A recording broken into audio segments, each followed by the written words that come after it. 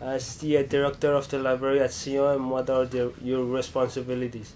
What are your responsibilities of a director COM?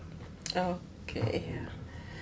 As the director for the Learning Resources Center, I'm responsible for basically overseeing the libraries at all the state campuses, and including this one in terms of human resources, budgeting, orders, anything that the library has to offer to support the instruction of this, the curriculum for this college.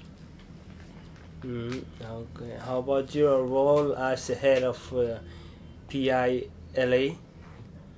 Piala. Piala, yeah. Well, I was the secretary before, and now I'm still a member, but I've been an active member since I started working here since 1997.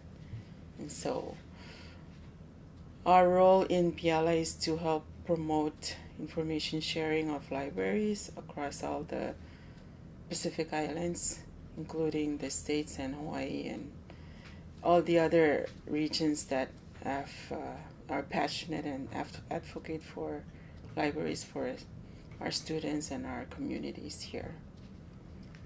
Okay. Well, since you're managed about most of your employee are men, how difficult it is? Well, most of my employees are females. I have only 3 guys working here with us right now here at the national campus, and at the state campuses we have 2 other men working with us in Chuk. And so being the director for the LRC when I first started, it was hard because I was younger than most of these men, but I had to persuade them in a way to get along and work as a team in order for us to serve the students best in our college community. So it's hard we're in a traditional setting here where men are looked upon as the head of all the household and they're supposed to be respected, but then they also have to respect us women who are in leadership positions, because if they don't respect us, then we cannot move along with the organization that we work for. Okay, so you're gonna have to find a way to persuade them so that they can. I did. I found ways to persuade them, and so it's worked out very well since I started, because I had to go see them in person and establish my expectations, our expectations for each other, and also the college's expectations of us, as well as mostly the students. What do they want from us? So we have to work together to create that vision for us so that we can all work together for the good of the college. Because that's all what we're here for, the students. If the students are not here, then we can't be here. Okay. Well, we're gonna go to the last question. Since you witnessed our audience is most female, what the piece of advice you can give them if they want to be managed of men? I mean, a house full of men in the future. You have any advice for them? Well, just for them, for us women, it's hard for us since we're in Micronesia, but times are changing.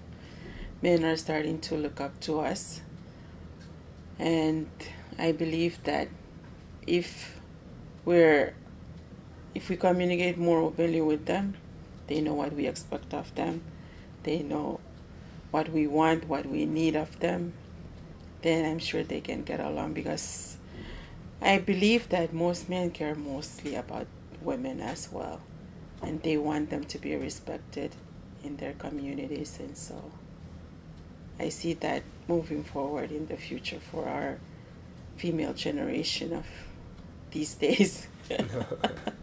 So I hope, yes, for you guys who are also moving along, to also learn to respect and listen to your female counterparts, because they have if you listen to them, you'll be surprised. They have a lot to offer.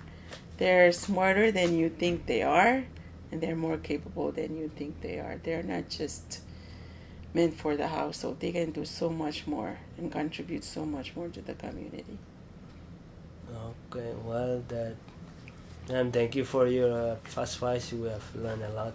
That's the end of our our interview. It's nice to have some advice from you. Thank you. It's you guys have a good group, and I'm glad that you're also doing this because it also will open your eyes to more ideals of what you guys want to become in the future, I hope. Well, I hope we can put more females in managers in the future. Yes. Which you can witness. I hope so too. Thank you, ma'am. Thank you. So much. Kailangan